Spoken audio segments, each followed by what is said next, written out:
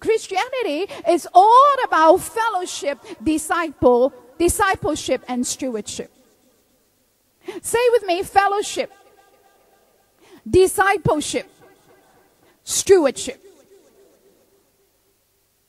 That's Christianity in a nutshell.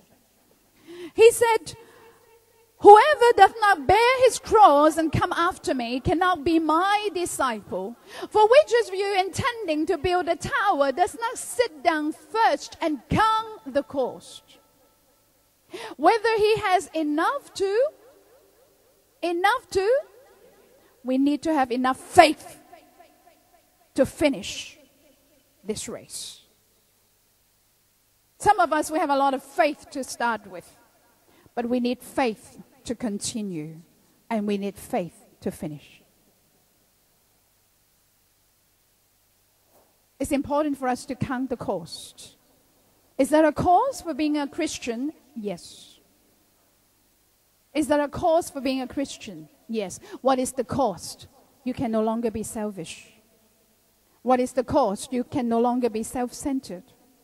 What is the cost? You cannot just wallow in self-pity.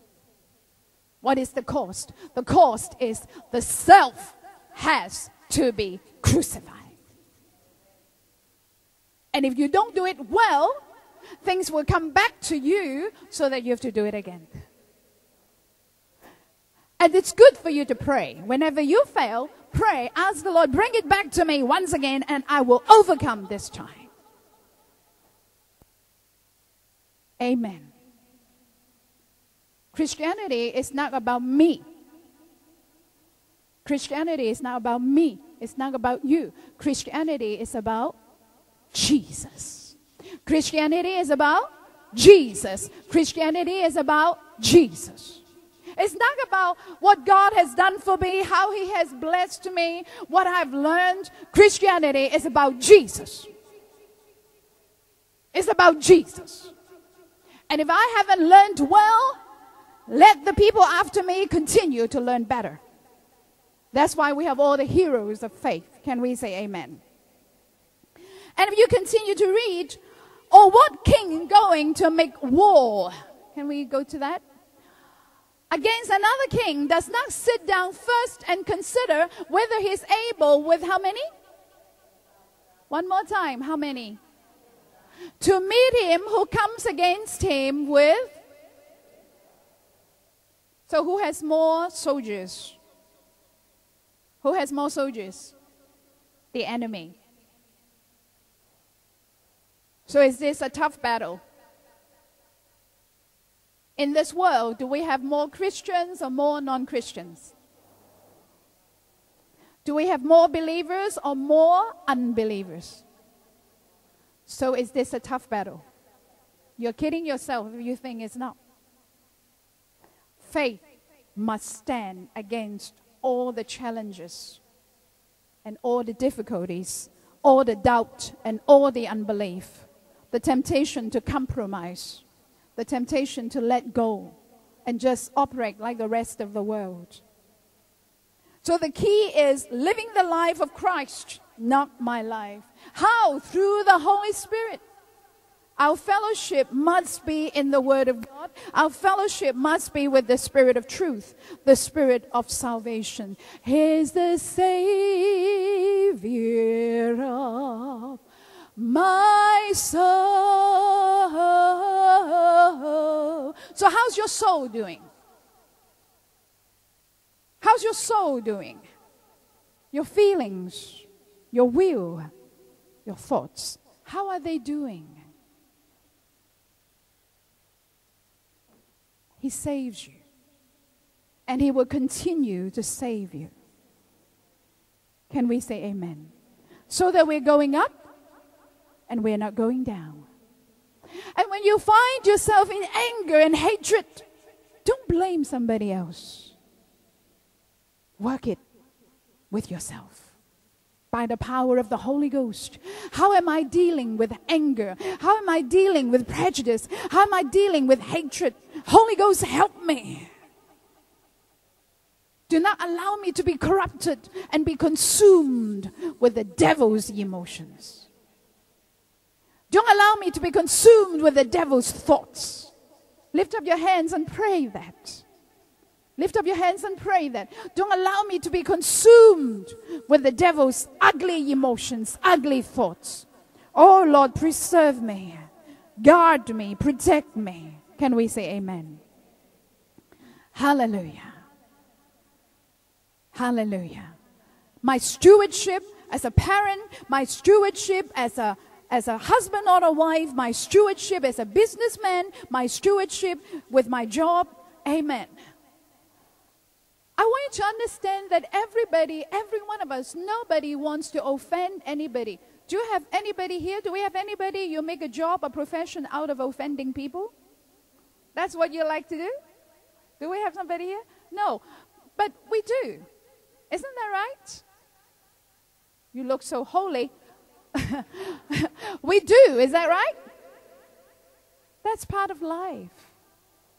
But should you magnify it? Should you make a, what do you call it? A hill out of a molehill. Every one of us, including myself, we love to give a good impression. Don't you? We all love to give a good impression. But I want to tell you that you can never impress God. God will never be pleased with an impression, but He will be pleased with our life. So don't focus on making good impressions. Focus on making your life good. And don't be so naive as to believe every person. Don't be so naive as to believe your Facebook. They do very well on Facebook, but then they ended up with domestic violence in the news. So don't focus on impressions. Focus on being a real person, a real friend, a real partner, a real Christian, a real believer, a real brother, a real sister, a real husband, a real life, a real wife, and a real parent. Amen. Sometimes you have to offend in order that you can stand strong in Christ. Don't be a coward when it comes to your Christianity. Because what you compromise to have, you will eventually lose. Do you get that? What you compromise to keep, you will eventually lose. Christians must have guts and courage to stand against compromise. What did Jesus say? Jesus said, if you were lukewarm, what will He do? Spit you out of His mouth. Let's be course-minded, looking at our life, looking at our years, and look at the whole course. So planning is very important. Planning with the Holy Spirit, praying to get His inspirations, His thoughts, His priorities, His perspectives. How many of you know that the Holy Spirit is the wonderful counselor? So we need His counsels. Can we say amen? Amen. Let's look at Acts chapter 20, verse 24. Acts 20, 24. Does God want us to have a sad life, or does God want us to have a happy life? A joyful life. A joyful life. Amen? So this is the Apostle Paul speaking. He said, none of these things move me. He said, I'm so fixed with my faith. I'm so determined with my calling. I'm so determined with my vision, with my assignment from God, that none of these things move me, nor do I count my life dear to myself, so that I may finish. Say with me, finish. One more time, finish. Finish my race with? So is it a good race? Is it a good race? Yes. Amen. It's a good one. Would you like to finish your race with health? Would you like to finish your race with wisdom? Yes. Hallelujah. Praise the Lord. Thank you, Jesus. The word is good, eh? Amen. So what do we need to finish? What do we need? The grace. We must focus on the grace. The grace is what Jesus did and what the Holy Ghost does for you. The grace is what Jesus did and what the Holy Ghost does and what the Father wants for you. Amen. Lift up your hands and say, grace for living. Grace for living. Amen. Be grace-minded. Be grace-minded. Be grace-minded. You know, some of us, if you want to have a good life, you need to change the way you talk. You think you're joking? No, you're not joking. You need to change the way you talk. Because even before you leave your house, you're already defeated. You know, when you drive to the parking, oh, it's hard to get a car park now. It's difficult, so many cars here. What are you talking about? My God will provide all my needs according to His riches and glory. So if He's rich, He's got a big car park. Amen. Your confession will become your profession. Your confession will become your profession. So start to talk success. Well, you say to me, Pastor Dora, are you in denial? No. Yes, I understand problem solving. We need to problem solve. When you go to the doctor, you're not just confessing how good you are. If you're healthy and strong, why are you looking at, why are you going to the doctor? There are times for communication. When you communicate, and then you problem solve, and then you plan. But I'm talking about your mindset. I'm talking about the way that you live. Are you always looking at problems? Are you always problem solving? Or are you looking at grace and you believe God for grace? It's your personality. It's your mindset. It's the way you are. I'm not talking about not communicating. I'm not talking about living in denial. No. Of course we have to plan. Of course we have to look at the negative, what do you call that, to be preventive. That's the word, right? To be preventive, to be cautious, to communicate. All of that is good because the Holy Spirit will warn us of the things to come. But I'm talking about the heart that is set in the grace of God. Amen. The heart that says His grace is sufficient for me. His strength is made perfect in my weakness. It's beyond the natural realm. It's beyond the human realm. Let's look at Philippians chapter 1 verse 6.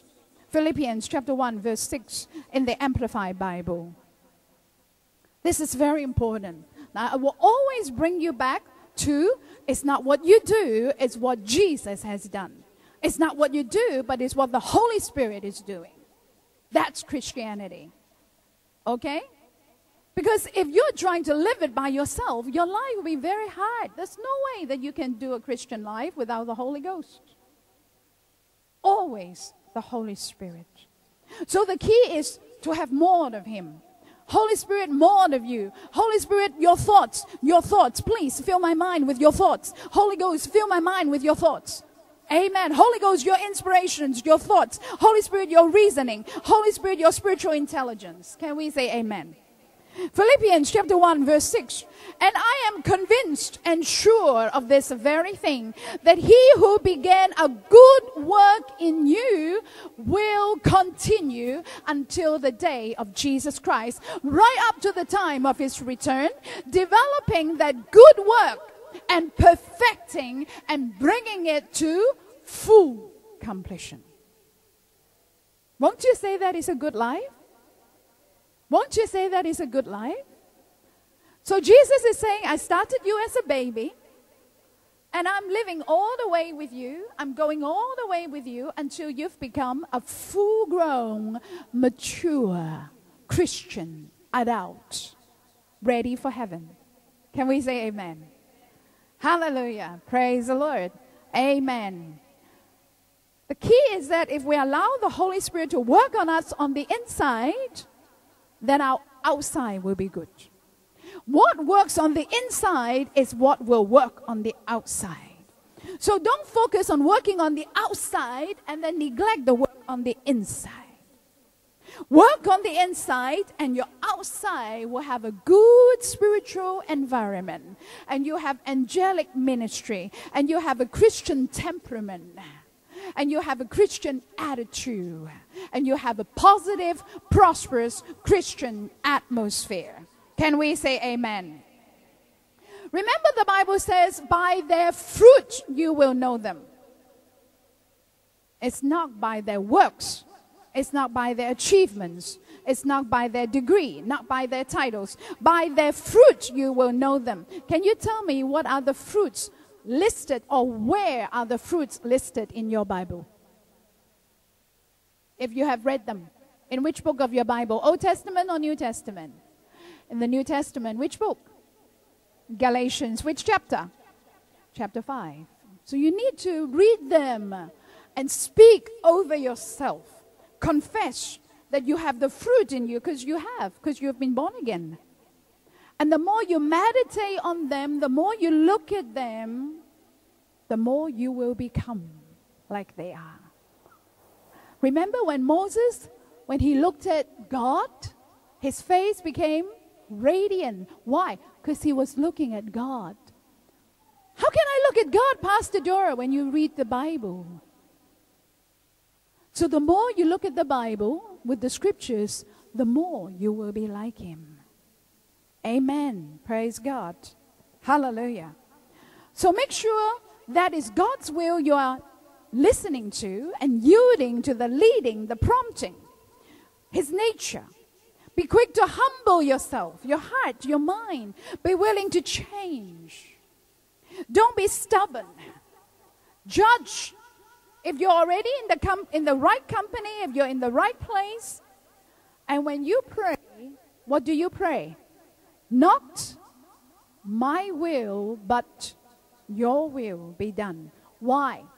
Whose will is better? God's will. Amen? Don't live like a martyr, because, that's not what God wants for you. If he wants you to be a martyr, he will let you know. Amen? So, being positive and joyful. Walking in his favor and grace. Living with vision and passion. Working with excitement and diligence. Now, the Holy Spirit gave me these words. They're very powerful. My being. Your being is different from your doing. Your being is very important. So is my being positive and joyful? That's your being. And what about your walk of life?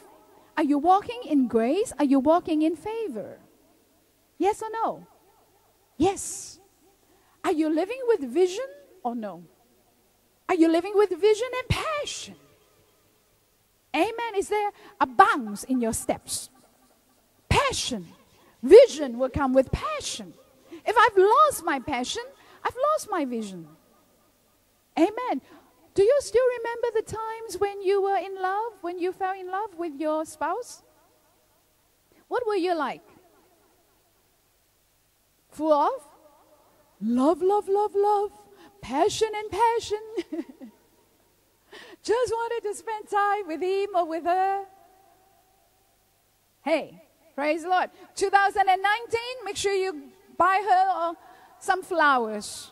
Buy her some flowers and buy him, what do you call it? A razor.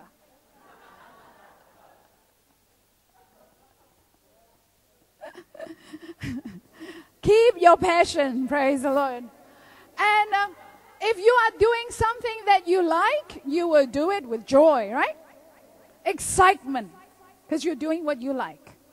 Can we say amen? Let's look at Hebrews chapter 12. Looking unto Jesus. Come on, read this with me. The author and finisher. One more time. The author and finisher. One more time. The author and finisher. If you're seated with your husband, your wife, your spouse, can you please squeeze his or her hand? We started well and we're going to finish well. Come on, for your marriage. We started well, we'll finish well. Yes. Your marriage is very, very important. Very, very precious to God. Very, very precious. You know, the devil will attack your mind and talk bad about your spouse. Rebuke him. Don't allow anybody to talk bad about your spouse in your mind, in your ears. Cherish one another. How many of you have found a perfect wife or a perfect husband? Oh, you have. Good. I haven't. So, I think you're wrong, but I'm right. Because the Bible says there's no one perfect but Jesus. So if you think like that, you have the grace. You have the grace for people to make mistakes. Come on, look at your spouse. Ask yourself, has he ever made a mistake? Has she ever made a mistake? Yes, of course lah. Isn't that right? But what do? Forgive and forget. Praise the Lord. And His mercy is new every morning. Praise the Lord. The author and the finisher. Why? Who for the joy that was set before Him endure the cross, despising the shame. I'm sure there are some tough times which are hard. But don't carry them. Don't carry them. Knowing that you are not the only one going through tough times. Jesus went through tough times. Amen? And when you're going through tough times, say, thank you, Lord. I'm making good out of this. It's just like the olive. How do you get the olive oil? Press. How do you get the oil out of the olive? Press. So when you're going through tough times, when you're being pressed, holiness is coming out of you. Holiness is coming out of you. Consecration is coming out of you. Amen. You have a domineering and a conquering spirit. Amen. Hallelujah. Always have your priorities right according to the Bible. Can we say amen? Amen. So the grace to persevere, not to retaliate, not to give up. The grace to become better instead of bitter. Seeing God and fighting demons instead of seeing people and fighting people. Can we say amen? Hallelujah. Praise God. Amen. Remember the process. We have a start. That's when you pioneer with your vision, your passion. Make sure that you are not burnt out and you are not running out. There's a lot of people, they always burn out and they always run out. You don't want to be like that. Say it with me, I'm not burnt out and I don't run out. Amen. Make sure that you have the maintenance process well taken care of with perseverance. And make sure that whatever you've started, you will complete. Even when you're being tested and trialed. Resist being unfaithful. Don't jump ship. Don't change partners all the time. And get rid of familiarity and boredom. How many of you have heard of the saying that goes, familiarity breeds contempt? Don't be like that. If you have known somebody for a long time, if you've been a friend for a long time, cherish that relationship. The more you know that person, the more you should cherish your friendship. And go through the storms together. Friends overcome storms. Can we say amen? If you're always changing friends and changing partners, in the end, you'll be left all to yourself.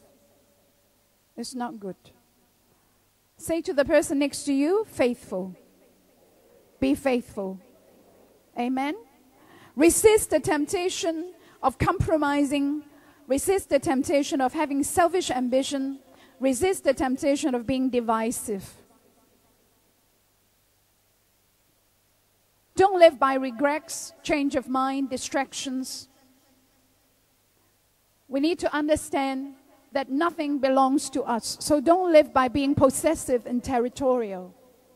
Don't touch this, it's mine. This is my territory, don't touch it. You know, that's what dogs do. You know that, right? They wee to make sure they protect their territory. And that's why, you know, there's all the filth. Vision requires teamwork. Vision requires teamwork. A good marriage also requires teamwork. You can never stand on one foot. Amen. If you lose your team, you lose your vision. How many of you have heard of Christian bands? You know, they come to nothing because the whole team became disintegrated. So God's heart is faithfulness to his vision, to his team. More than the task, more than the profit. Strife is a sure loss. It's poisonous. The Bible says, a house divided against itself, what? Cannot stand. Cannot stand. Get rid of strife. It's toxic. It's poisonous. Amen? Amen. Let's finish with this. Let's hold on to our first love. Refuse to be lukewarm. Hold on to the power of hope and the power of glory, because that brings glorious transformation. Let our lives become brighter and brighter. Keep falling in love with Jesus over and over and over again. Keep falling in love with your spouse. Keep falling in love with your friends over and over again. Be willing to change, to become better, to be transformed. Amen. Hallelujah. I don't know about you. I have a lot to fight because Sunny and I, we are both Chinese. And Chinese, we are very reserved. We are not very expressive. So I have to tell myself to express my love. I have to tell Sunny to express his love towards me. Because I told you, right, when he first went out with me, he had his flowers wrapped in newspaper. And I noticed that Caucasians are more expressive. So it's good to express, and you know, ever since I've been born again and I've, been friends with Caucasians, I've learned to hug. I've learned to, express my gratitude, express my emotions. So it's good. Tell yourself, don't be so cold. Break out. Express your emotions. Can we say amen? Yes? Is that okay? And if you don't want to hug anybody, just give a high five. Everybody needs appreciation. Everybody needs support. Amen? Amen. Finally, can I ask you to reflect on, and let's pray. Reflect on your attitude towards God's assignment for you. Are you being possessive and critical? Or are you focusing on stewardship and discipleship?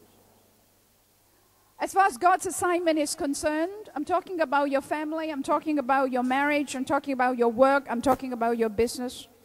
What's your way of doing God's assignment? Is it a natural way, a worldly way, a professional way? Or is it a biblical way, a spiritual way, and a faithful and a humble way?